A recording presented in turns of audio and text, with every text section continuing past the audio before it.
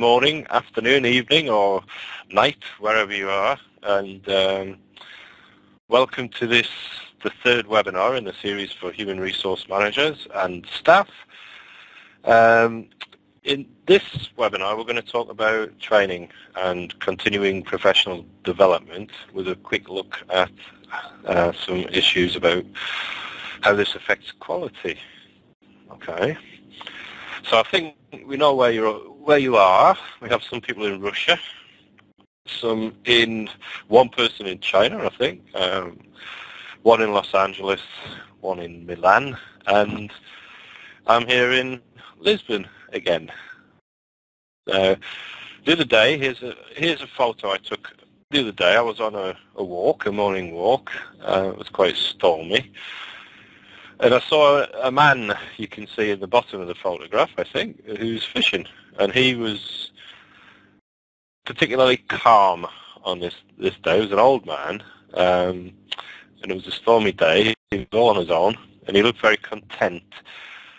And it looked as if he had a very fulfilling life and career, and that he was enjoying his retirement. And that got me thinking about careers and how we can make the most of the time that our staff enjoy working with us. Okay, so that's really what today's seminar is about. Now, let's have a look at what we're going to be talking about. So as usual, we're going to look at some of the language that we saw in the last session, which was about performance appraisals. Just a very quick reminder to help you remember that language. And we're going to be looking at the language of careers and staff development. That's the main theme of this particular seminar. We're going to go through the career of a particular person to date and look at some plans for her training in the future. Also, we'll have a quick look at what continuing professional development actually means and how it fits within the plans of an organization. And as I said, finally we'll have a look at some quality issues related to training. Okay? So just to begin, here is some of the language we saw on the last session, which, as I said, is about performance appraisals. And we saw a form which were indicators of someone's performance. We saw their attendance, did they have any days off, their punctuality, did they get to work on time and stay for the time they're expected.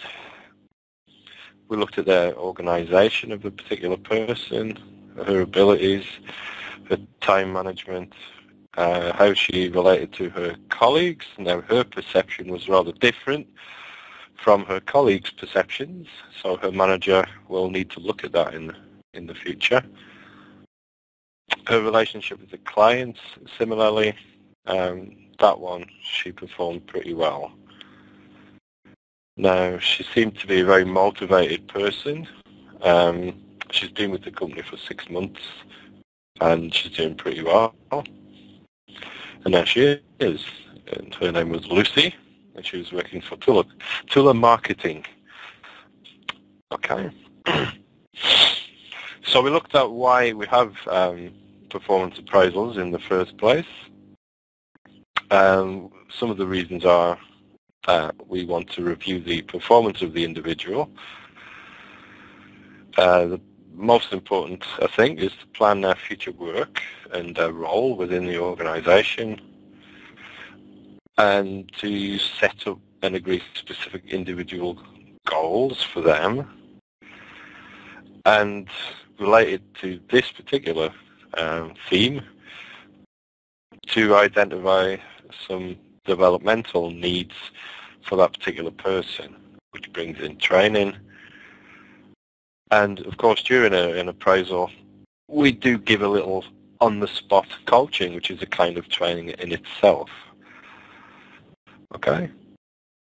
Uh, a good appraisal should allow for the exchange of feedback, so it's a two-way process, and really should focus on the longer-term career progression of that particular person. So it's a chance for people to give ideas about where they can go. And very importantly, again related to training, it's to increase motivation and set up objectives for future action. Okay. Now today's theme is development strategies in training and continuous professional development. So moving on. This was the job specification. This is what Lucy has to do. And if you can just read that for a second. Okay. To remind yourselves of what her job actually involves.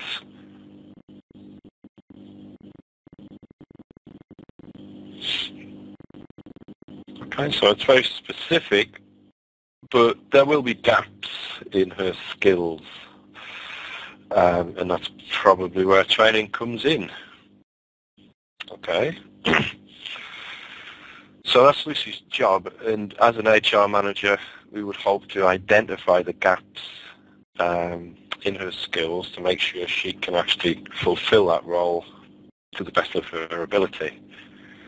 Now, I don't know if you're familiar with this. This is something called an aptitude competency matrix. That's something I use as an HR person. If you just study that for a moment, so we've got on the left, we've got the attitude of the person. I think Lucy has shown that her attitude might be a problem. At least her colleagues think so. And that on the bottom, we've got her competence. Is she very good at the job? And the answer is probably yes. So from what we know about Lucy, where would you place her, if you can just put a number in the chat box? Where do you think she goes in that matrix? And what are the consequences of that? So if you can just type a number in from what you know about this person. So remember, she is perceived to be quite argumentative by her colleagues, but she doesn't think so. But her other KPI has been extremely good. She's performed very well in her first 6 months. So yes, we've got a 4, which is not very good. And we've got a 3. Okay. Yeah. Oh, is it a 2? Alexis put a 2. Okay. I think that's quite dangerous, Anton, to have a 4. I always classify stuff by 1, 2, 3, or 4 myself. And I'd watch out for number 4s. So maybe we're going to have to watch out for Lucy in the future. But okay, that's just a bit of the game. And like usual, you'll see all this on the PDF that you get after the session. Okay. All right, so let's move on to looking at some language associated with careers, personal skills and qualities.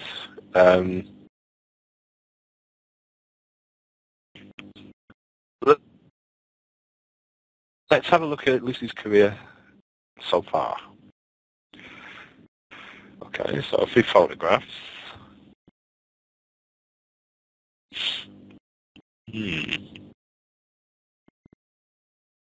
Okay, so these are some things that have happened in her career.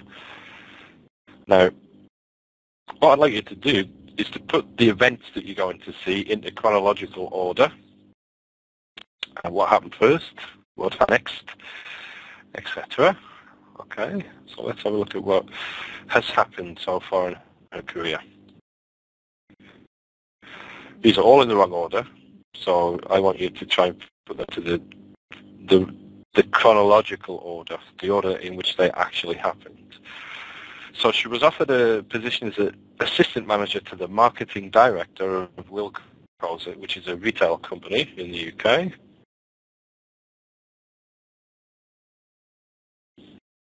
Before graduating, she applied for She attended a second interview conducted by a panel of managers. She attended the interview but thought she hadn't got the job. While she was unemployed, she took some courses on marketing with the Open University, which is a very famous university in the UK for people who can't physically attend university. Quite interesting, I think. And she's been working in Russia for 6 months. So remember, you need to put these in the order that they should be. Now, she was dismissed after arguing with her boss, lost the job. She was shortlisted for an interview with Tula Marketing. She was actually unemployed for 6 months. She performed well and moved to Russia. Now, she graduated with a degree in marketing from Lancaster University. Oops, sorry, let me go back. Indeed, I can go back. Right. Just so you can see those, so take a minute and decide. Technical problems today. Okay, decide which order these things actually occurred in her career. So, Lucy Luca graduated from Lancaster University with a degree in marketing, and before graduation she applied for a number of different jobs. She was offered a position as assistant to the marketing manager at Wilko's, but was dismissed after arguing with her boss, after which she was unemployed for 6 months. During this period, she took a number of courses on marketing with the Open University. She was shortlisted for an interview for a job at Tula Marketing, but wasn't successful the first time round. However, she was asked back for a second interview and was offered the position in Russia, where she's been for the last 6 months. She performed well in the interview and has recently completed her first performance appraisal. She said that one of her goals is to attend as many training sessions as she can to continue developing as a marketing executive. Okay, so I'll just read through that again and you can follow. So Lucy Luca graduated from Lancaster University with a degree in marketing, and before graduation she applied for a number of different jobs. She was offered a position as an assistant to the marketing manager at Wilko's, but was dismissed after arguing with her boss, after which she was unemployed for 6 months. During this period, she took a number of courses on marketing with the Open University. She was shortlisted for an interview for a job at Tula Marketing, but wasn't successful the first time round. However, she was asked back for a second interview and was actually offered the position in Russia, where she's been for the last 6 months. She performed very well in the interview and has recently completed her first performance appraisal. Okay, so that's her career to date. Now, she said during the appraisal that she really wanted to attend as many training sessions as possible so she can develop as a marketing executive, which is what her job is. Okay, now, during our careers, the usual process is like this. We've got the recruitment process. We work, and then like my fishermen in Portugal, we retire. Now, training can fit in at any stage in this process. Okay. Now, what I'm going to do now is show you some vocabulary. And there are 3 items which are different. You need to think which 3 items are different from the others and why. Okay, so I've got on-the-job training, off-the-job training. apply for, attend an interview, be appointed, shortlist, take a sabbatical, be unemployed, retire, early retirement, be hired, resign, dismiss, make redundant, and that's it, sorry. I think that all of the other ones are about what happens inside a company in the process of recruitment, employment, retirement. So for me, the ones that are different would be on-the-job training and off-the-job training, because they're not about the process that we usually go through. They're kind of outside the diagram. This little text we've got in every human resources HR training in many employee-related and legally related topics is mandatory. That means that the company has to provide some training, especially for managers and supervisors. We need to equip our employees to handle their employee relations responsibilities competently. But for maximum positive impact and learning, we need to make the training motivational and engaging. So we're going to have a quick at training. Here are some responses to a survey made by one company about what they wanted from training. So this is what the employees said they wanted from training. Okay, that it's necessary to help them to do their jobs on the new technologies, and training opportunities are fairly allocated across staff so that everybody has an opportunity for training, not just certain people in the company. Supervisors support employee efforts to learn outside the job. So that people are sent to conferences, that if they're doing continuous education, like Lucy doing her Auburn University units in marketing, that the company would support that and perhaps even pay for it. Also, supervisors should encourage their staff to be members in trade and professional organisations. In Lucy's case, maybe the Institute of Marketing, if they would pay for her membership of that organisation. They also said that a high priority is given by companies to providing appropriate training, the right training. So generally, employees think this is extremely important. And here's a little definition of what we mean by training. So the term training refers to the acquisition of knowledge, skills and competencies as a result of the teaching of vocational and practical skills and knowledge that relate to specific useful competencies. Okay, that's quite a technical definition of training, but a good one. And here is some more information from employees from that survey. What they wanted from their training was that it was innovative, that it was memorable, practical, convincing, that it was hands-on, which is another way of saying practical, that it was actually fun and entertaining, it was useful, it was informative, stimulating, transferable, meaning that you can use skills in different areas of work, that it was motivating, and it was team building. Oops. Now, I want you to look at this list of adjectives, and I'm going to give you 1 minute to try to memorize them.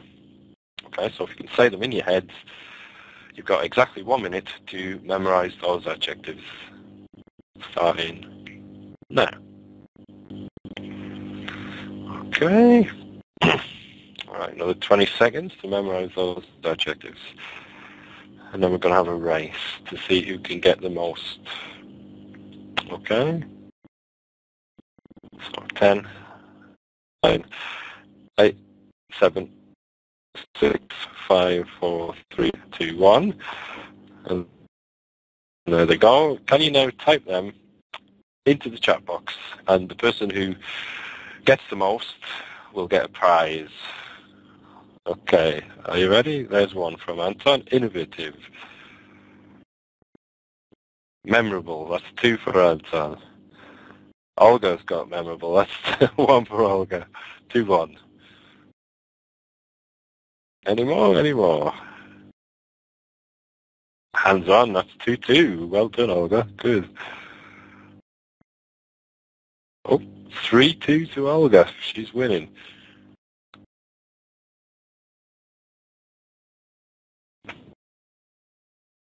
Four two.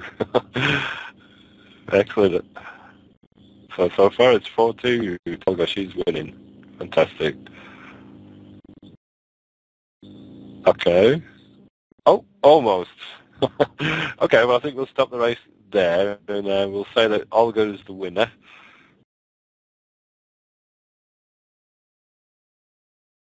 Okay, so remember that these were things that employees actually said. These adjectives were used by them to describe what they actually wanted from their training. And interestingly, probably not all of them, no, but these were the top ones. So I think interestingly they put entertaining, that it's fun. Yeah, she must have been making notes, or maybe she's got a good memory. Okay. So this is what I want in general from training, and I do think it's interesting that it says entertaining, but maybe that helps people memorize things a bit better. Okay. Okay, so let's continue on with that idea about training. Now, do you agree with these statements? Creating and offering professional development opportunities is an integral part of HR management. A little mistake there. Do you agree or disagree? Integral part, an integral part, meaning it's really important. So if you can type yes or no, if you agree or disagree.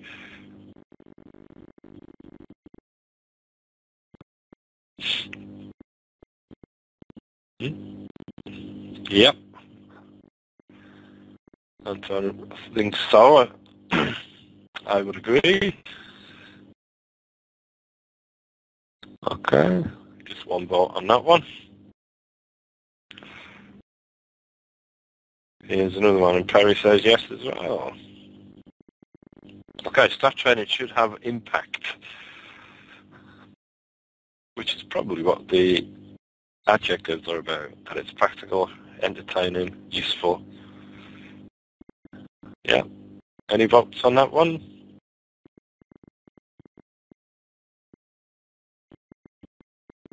Well, I think so.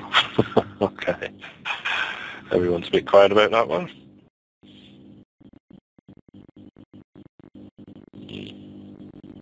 Okay. As a manager, making opportunities available for staff development is an important responsibility.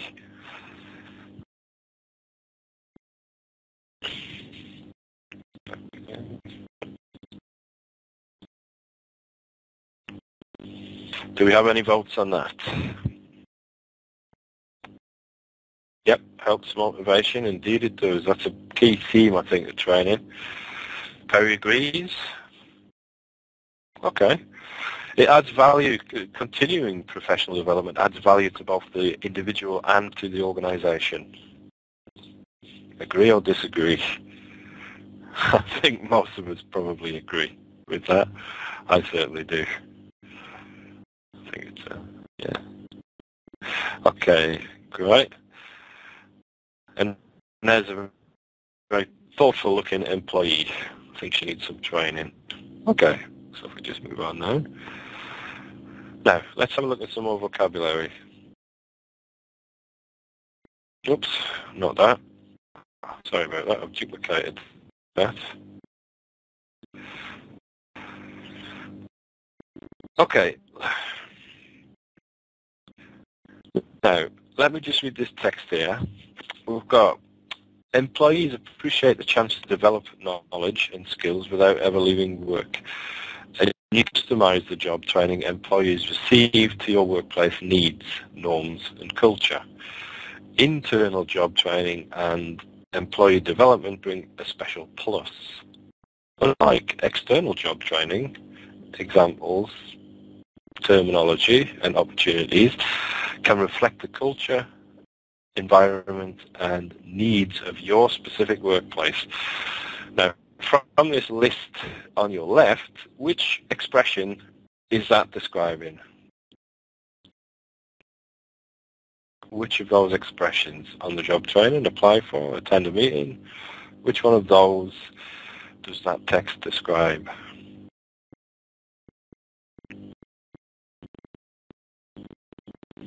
Can we have some ideas in the chat box, please? Is it attending interviews? Is it off-the-job training? What is it?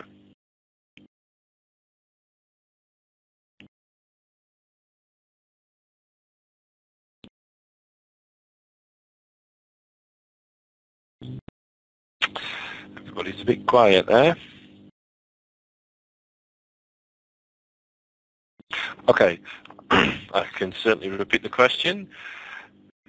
Which of the vocabulary items on the left is goes with that text? What is that text about?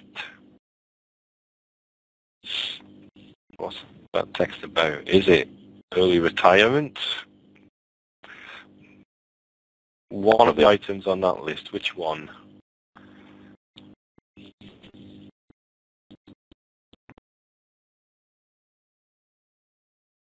Can't see the text. Can you see the text?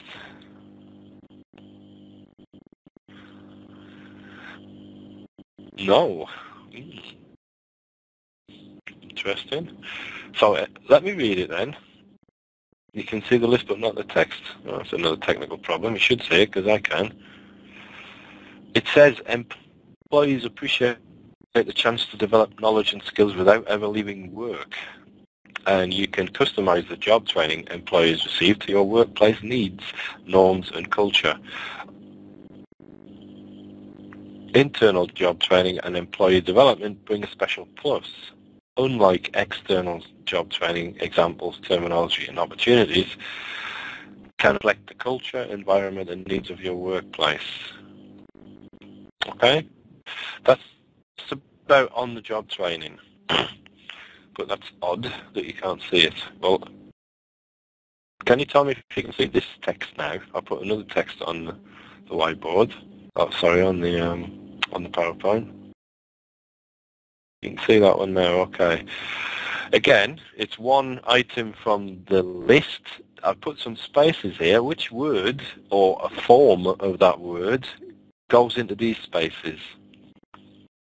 This relationship is a win-win for all parties. The employer who seeks and organisations that employ the something pair. Something is also a powerful form of job training and can contribute experience, skills and wisdom to our employee to increase and expand employee development, whether with this boss or another experienced employee is key in employee development within your organisation. Thank you, Olga. The word is indeed mentor. But which form of mentor are we talking about? So let me read the text as it should be, and we'll look at different forms of the word mentor. Okay. So this relationship is a win-win for all parties. The employee who seeks mentoring, the mentor, and organizations that employ the mentoring pair. Mentoring is also a powerful form of job training and can contribute experience, skills and wisdom to a mentored employee to increase and expand employee development. Mentoring, whether with the boss or another experienced employee, is key in employee development within an organisation. Okay, so again, that's a bit more vocabulary. Now I'm going to show you some more types of training, or the vocabulary of that in English. Okay, and what I'd like you to do is to allocate the vocabulary to one of these categories or a number of these categories. So we have different types of training. We can have internal training, external. It could be both in some ways. And I want you to think about whether it's cost effective for the company also. Okay, so for each one, decide where it goes. And then we have mentoring. Where can we put that in the table? We've got periodic in-house training from internal sources.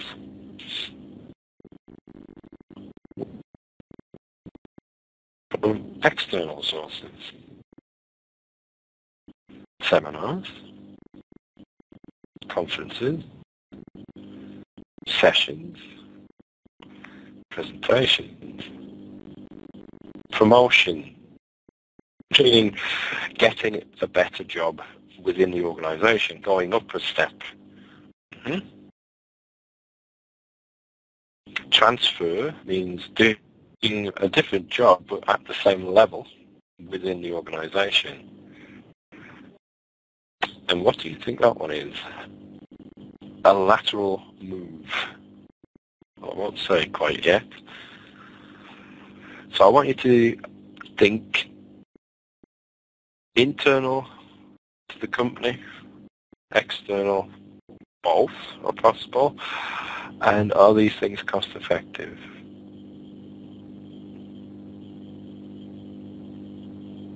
Well, first, let's think which of these would be the most cost effective. Can you please write in the chat box which of those types of training are cost effective for the company?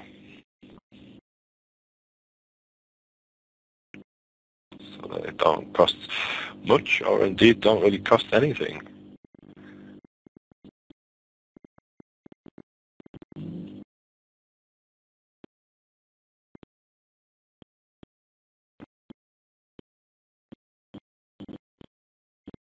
Oh, nobody has any ideas about that. Well, I think it's that word again.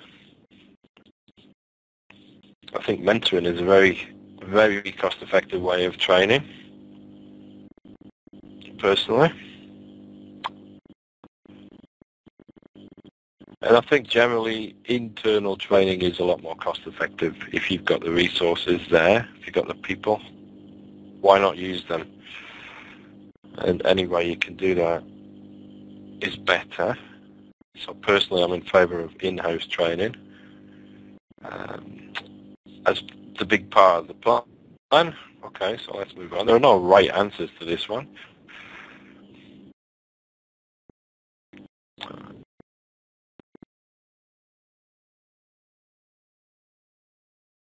And this is the market manager. My Russian friends, if this name isn't very convincing, but this is Sergei Limonov, and he's the HR director at telemarketing. Obviously, that's where Lucy works. Here are his notes. Okay, so she had her appraisal. The manager who did the appraisal was not actually Sergei. It was one of his colleagues. But these notes were passed to him. And here's the plan.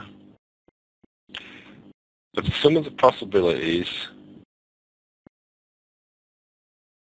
for Lucy's yearly training plan.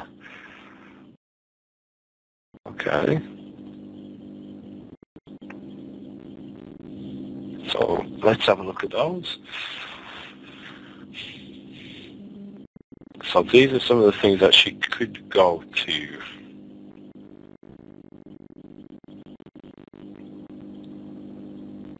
if you could just read those. Now I'd like each participant to type in 3 of those that they think are important for this person to do. Remember in the job description.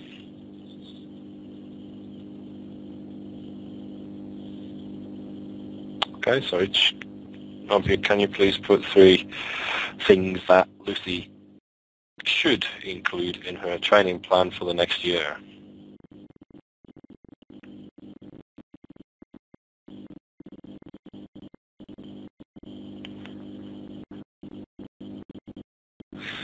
Yep, business communications.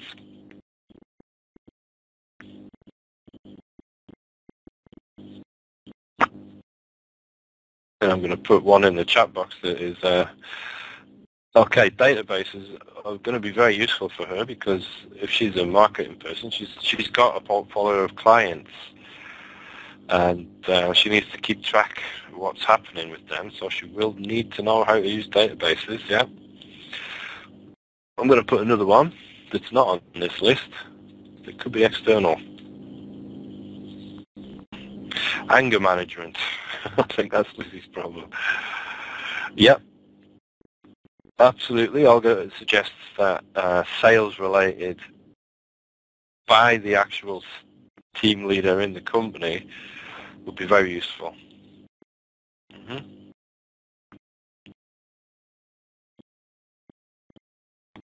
Okay. So we've got a few suggestions about things that she should do. Which, yeah, obviously she's a marketing person, so she's already got a degree in marketing and she's doing some external training with the Open University. However, she's in a new market, which is the Russian market, and also she's going to be part of a campaign in Western Europe for telemarketing. So that is very, very important that she has the right skills for that. Okay. Again, you'll see these items on the PDF. Okay. So let's move on to continuing professional development, which is a longer-term view of training. And just some more items of vocabulary about what this does, why it exists at all. So it's to develop the personal mastery of an individual at their own job. If you take a continuing professional development view, it helps, I don't know if you're familiar with this term, the learning organization, but if everybody is motivated, the organization itself will progress, because as each person learns, the organization itself learns. Okay. TQM, total quality management, so that's the relationship between long-term training and what happens at the end of it in terms of sales, in terms of the perception of people of your company and services. That is, it's a form of quality assurance. We need to think about people being in different phases of their career. So in my field, teachers, you can divide them into quite broadly novice and medium range and very experienced, and each of those types of teacher needs a very different type of training. So that's quite important to know. Job satisfaction, pretty obvious. It also gives people flexibility in the type of skills that they can use, so that if there's a problem, that person can do somebody else's job if necessary. So training really helps with that. And having a diverse range of skills, again, can help when things are needed to be done. So basically extending and stretching, challenging people just that little bit to make them have a full range of skills that they can use at their job.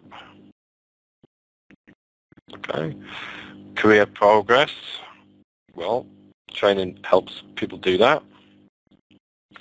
And very importantly, it adds value to the whole company, I think. So a few things for you to think about in your own worlds about CPD. What role does it actually play in your own organisation? Now, if you'd like to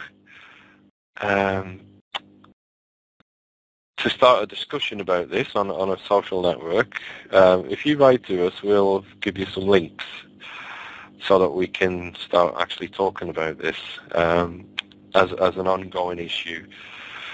Okay, I think this is very important to discuss. What role does continuing professional development play in your own organisation or ones that you've known in the past? Okay.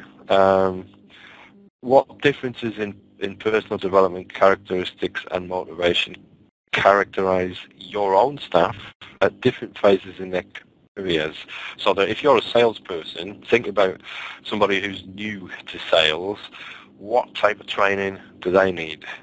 If it's somebody who's in the mid stage of their career as a salesperson, what could you do to help them improve their performance and widen their skills repertoire? Okay, so just a couple of questions that we might talk about on our social network if you're interested. And also one last question. The impact of CPD, how is this evaluated in your organisation? Okay, does it work, basically? And how do you know? Okay, that's great. And just to finish off, a few thoughts about training and quality management. A little thing I got from a book. For consumers of your products or services, it is the actual experience of what your organisation has provided which determines their definition of quality. Where does training fit into this?